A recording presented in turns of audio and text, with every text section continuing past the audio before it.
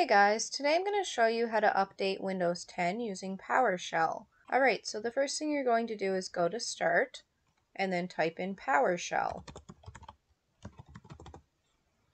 Now select Run as Administrator. If you don't see Run as Administrator, right click on Windows PowerShell and select Run as Administrator.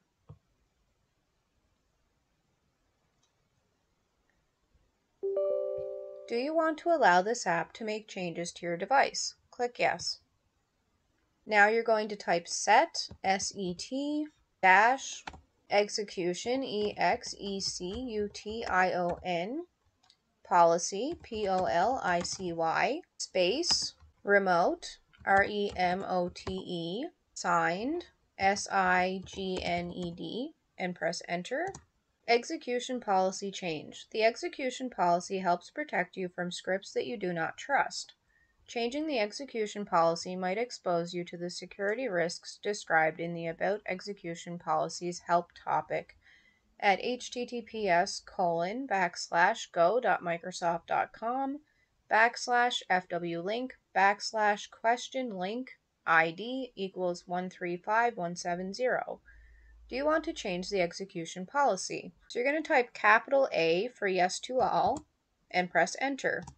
Now you're going to type install, capital I-N-S-T-A-L-L, dash, module, M-O-D-U-L-E, space, P-S, capital P, capital S, Windows, capital W-I-N-D-O-W-S, update, capital U-P-D-A-T-E, and press enter. It may take a few minutes to load. Type capital Y for yes and press enter. Untrusted repository. You are installing the modules from an untrusted repository. If you trust this repository, change its installation policy value by running the set psr repository cmlet. Are you sure you want to install the module from PS Gallery? Type capital Y for yes and press enter.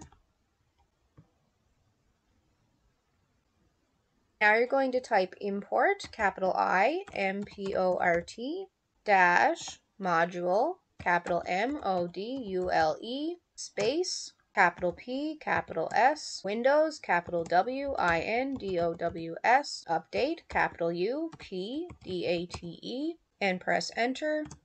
Now you're going to type get, capital G-E-T, dash, Windows, capital W-I-N-D-O-W-S, update, capital U-P-D-A-T-E, and press enter. Now you're going to type install, capital I-N-S-T-A-L-L,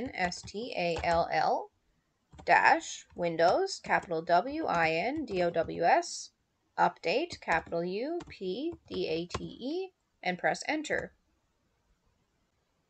Now type capital A for yes to all, and press enter. And wait for it to update. Alright, now your computer should be updated. Now you can close PowerShell, so you're going to type exit, E-X-I-T, and press enter. Alright, so that's how you update a Windows 10 computer using PowerShell.